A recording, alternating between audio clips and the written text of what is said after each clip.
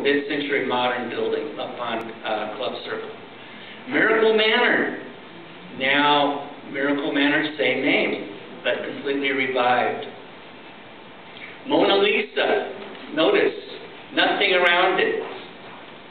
It's now Sagewater. #1 on TripAdvisor for our town, by the way, right now. Sagewater.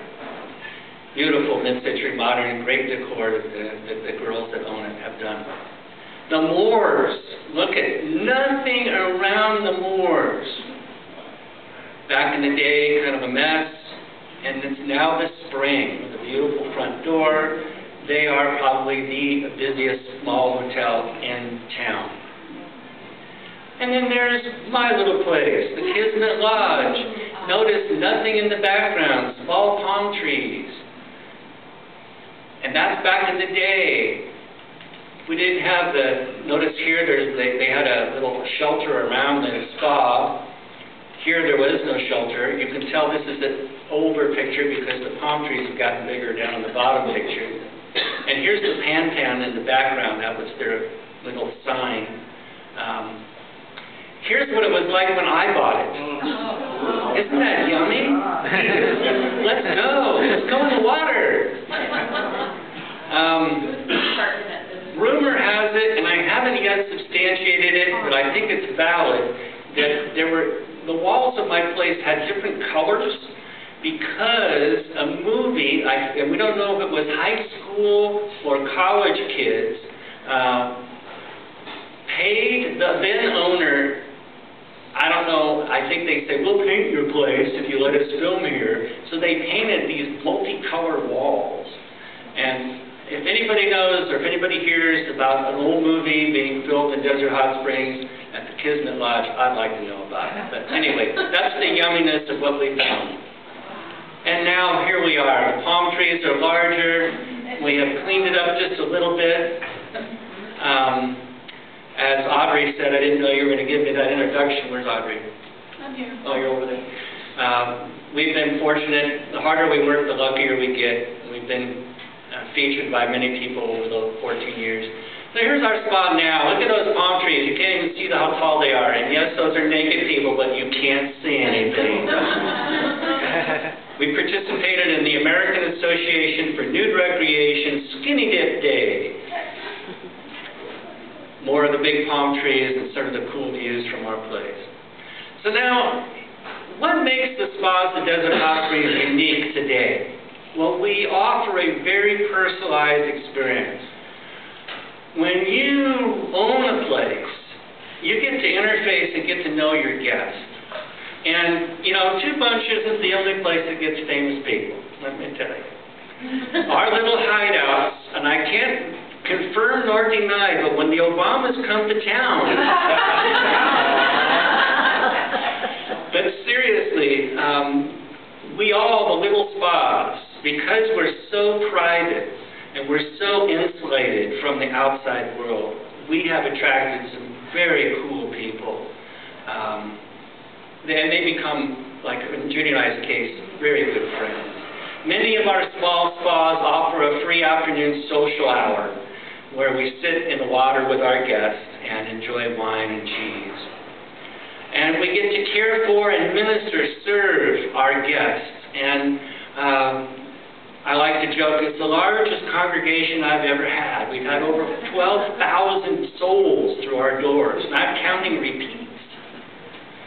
And often, and I don't want to get too goofy on you, but awareness happens in the lives of people. And they'll have aha moments where they'll come off a massage table and they'll say, I now know what I have to do. And we haven't said a word. We have a gal here who has a testimony about soaking in our Lithian waters.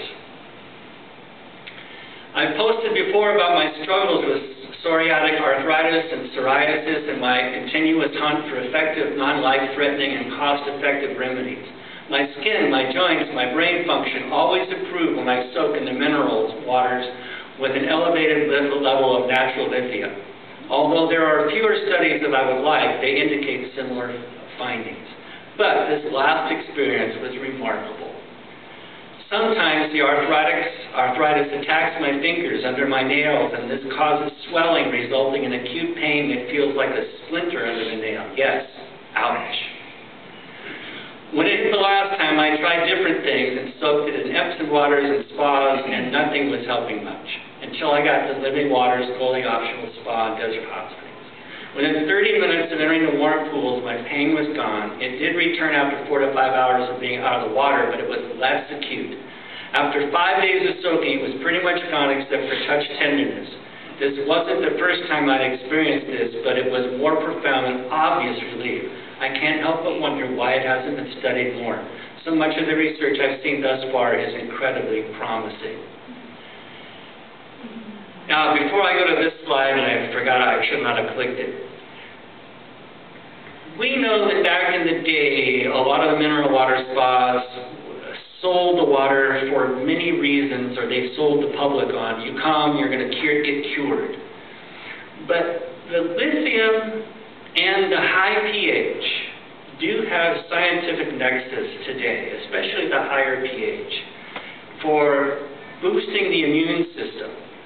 And these are things that matter. And anecdotally, I just shared that a case with you. We've had numerous people come with psoriasis, and after 4 or 5 days, their psoriasis clears up. It's pretty amazing.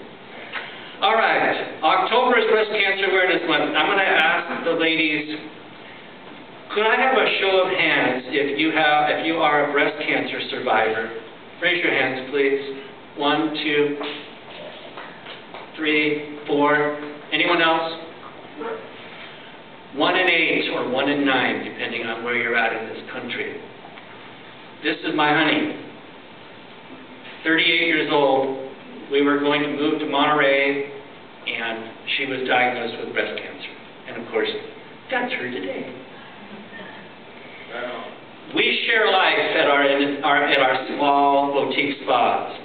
Back in 2002, she was diagnosed with breast cancer. Thank you. That is a typo right there. 92. That medical crisis changed our lives, friends. It changed our lives. I'll be glad to tell you the story anytime you want to know. But Judy's been able to share that and her story with over 12,000 visitors to our spa. And yes, because we're clothing optional, they could actually see what reconstruction is all about. You know, there's no shame in body acceptance. The shame is not accepting the body. She has been able to provide support and counsel to other women who have been diagnosed. She's gone through it with them, and we've sadly gone through people that have passed away. Here's the inside story of all the power of our spas. People come from all over the country, and it creates something called revenue for our city. Tourists pay a 12% transient occupancy tax. This year, that translates to about $1.6 million. It goes straight to the city coffers. Then there's what I call the TTDI, the tourist trickle-down impact of this money. Most of the industry analysts put the impact at close to $1 for dollar. In other words, my weekend rate for a room is $189. More than likely, they're going to go out and they're going to spend money on goods and services. Maybe they'll buy things. They're vacationing. That's what you do. Think of the last time you went away and you spent money. And then $99 for food. It really maps. We were just in Newport Beach for a few days, and I did the math every day. It was about 1 for 1. At our spa, and I'm pretty sure this is true with all the boutique spas in our town, we try to keep people in DHS. So, in addition to the TOT that they pay, each spa hotel has to hire employees. Each employee has expenses, pays taxes, and if they live in DHS, the city benefits. And the hotel spa guests cause the hotels to have more utility costs. And yes, DHS has a utility tax. By the way, yes on B and C. Not to get political, but this is more than political. This is the life of our town.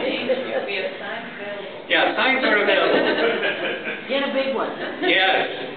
And this utility tax is boosted by the presence of tourists. You know, if nobody's at the spa, then my utility rates are low. But if somebody's at my spa, my rates are up, and guess what? The utility tax is up, and guess what? We pay it.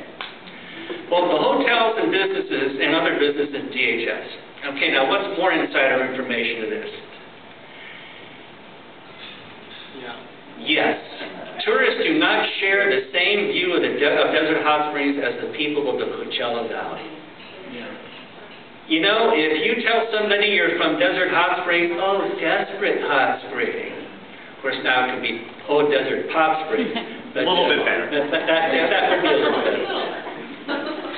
But the tourists don't share this view. They don't.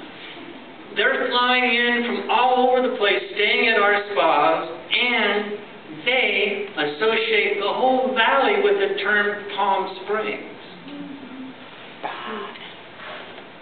But it's true. I know, it's true. And we have to embrace it. Our mineral water spas present the city in a positive way. We are a funky little desert town that has not been all LA-ified like Palm Springs. We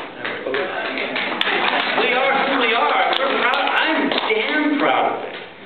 When I got elected to the Water District Board and then we hit that great water shortage, crisis, our little district, we could hold our head high that we didn't have all this turf everywhere. And we had this, we're just still a funky little desert town.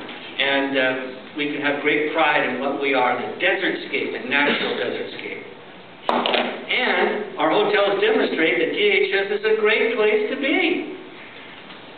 When people check into my hotel, I like to tell them, welcome to Living Water Spa, and here's a map of our town. Here's our favorite restaurants listed. And by the way, we're just a funky little desert town. We haven't been all LA-ified like Palm Springs. And I flip the map over, and there's the whole valley. I said, you like to go to where all the tourism stuff is. Here's Palm Springs. But if you want good food, great portions, great prices, right here in our town, you're going to find it. And by the way, the whole valley is known for tourism. Therefore, leave nothing valuable visible in your car so that it's safe in your room, so wherever you travel in the Coachella Valley, it's safe here. I don't say a bad word. I don't say anything but the facts. Here we are, a wonderful, little, cool desert town. Now, as we get towards the end of my little presentation here, I thought it would be fun to show you that we have some of our spas in the movies or on TV. So you can get Audrey's book, Celebrities in Hiding, and you can learn tons about things. But some of the big movies, The Three Women by Robert Altman from 1977, it showed Coffee Spa. Then The Player, again by Robert Altman, he had this thing about Desert Hot Springs in 1992. Showed Two Bunch Palms. Yay. Then there was a cool TV series. Did you ever hear of this? Hot Springs Hotel. It was a late night showtime affair from 97. Now everybody gets it when I say that. From 97 to 98. Oh my God. And it featured Miracle Springs. But it wasn't Miracle Springs yet. The Bigfords hadn't acquired it yet. And it was in that period right before. So now, here's some pictures of stills from Robert Altman's Three Women. This is inside of Coffee's, and there's Sissy Spacek and Duvall. What's her first name? Yeah, Shelley Duvall. Check it out. You got a very concrete. This was a sturdily built place. That's why it took so long to tear down. And their pools were very, very clinical. Coffee believed that the water had health properties, and I believe it does too. And so they had people, they would walk them in the water, and of course, at least in the movie they did. People hanging out. Again, very clinical. And some have said that when Desert Hot Springs Spa, which is just north of what was Coffee's, when it was built, it was hip, happening, mid-century modern style, and it had rooms, because Coffee's had no rooms. It was the death knell for coffee spa. And there they are walking down. Look at these interesting little bathtubby areas. And there she is. I don't know if I'd want her working on me. There's just a look of mischievousness there. So here's a clip from the player. Oh, wrong way. Back up.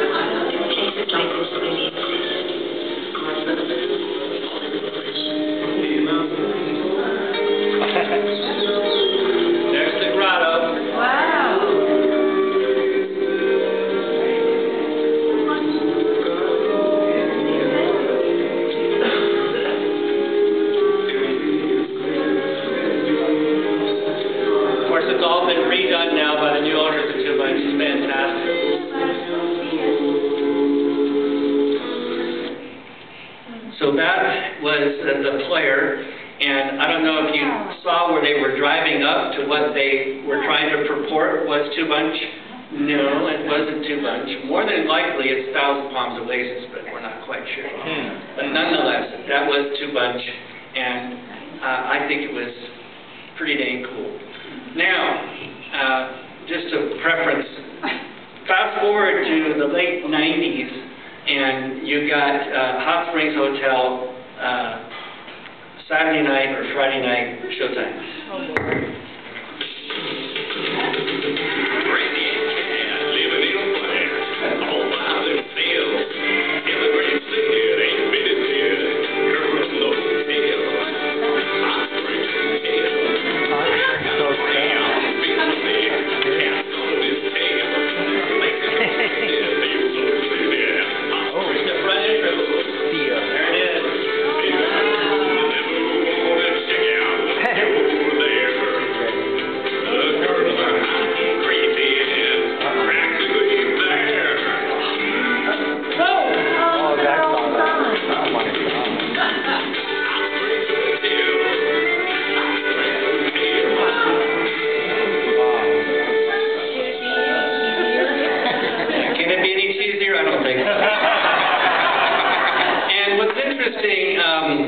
For research purposes, I had to get the DVD set, of course. But what's you borrow it? Can you borrow it? Are you allowed? Yeah, right. Is it on Netflix? No, it's not on Netflix. Wait a minute. I haven't done that. What's interesting, the premise is that Aunt Betty dies and the two kids inherit the hotel. And you could see there was a starkness about the hotel, and it just very interesting. Short-lived, 1 year, 1 season. I wonder why it was canceled. Okay, we're all done. Things to ponder from this presentation. I'd like to leave you with some thoughts. 1, it was LW Coffee and a Spa that created this town. Cabot discovered the hot water, coffee built the town. 2, it is the spa of the Desert Hot Springs that has sustained Desert Hot Springs over the decades. with their TOT, with the tourists that come. It has been the constant.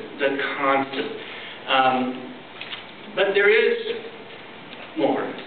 Spa ownership is not for the faint of heart. You know, Coffee lost his spa on fire. He rebuilt it bigger, better than ever. Today, the challenges of the hoteliers are as follows. The internet is the source for our business, but it's also the source of criticism. TripAdvisor, Yelp, the reviews can be brutal. Sometimes we deserve it. Other times we go, they were never at our place. Why are they saying what they're saying? So you have the good, you have the bad, but we have to face it. But it's not for the faint of heart. Not at all. You can ask Judy if I'm telling the truth. I'll get all panicky because no, the phone is not ringing. No one's booking. And then a couple days pass, the phone's ringing off the hook. Man, I'm so busy, dang it. Feast or famine. Also, we should not take our water nor its history for granted. One of the reasons I ran for the Water District Board back in 09, 08 is that I wanted to help the district get more sewers in. And right now, we're 75% of our town are on sewers. And, you know, sometimes we go, oh, we don't need sewers. Yeah, we need sewers. We have to protect our groundwater. Without the groundwater, we're stuck. Lastly, do it now. Follow your dreams. This life is not a dress rehearsal.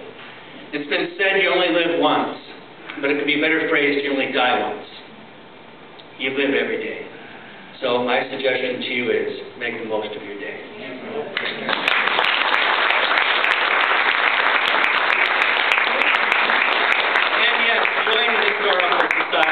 It helps preserve the history and document our history, and our website is DHSHistoricalSociety.com. And I have no trouble entertaining any questions if we have the time. Questions or comments? Yes, I see that hand. Waving out there.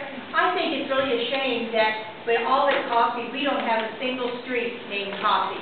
And you could be 8th Street because it's just a number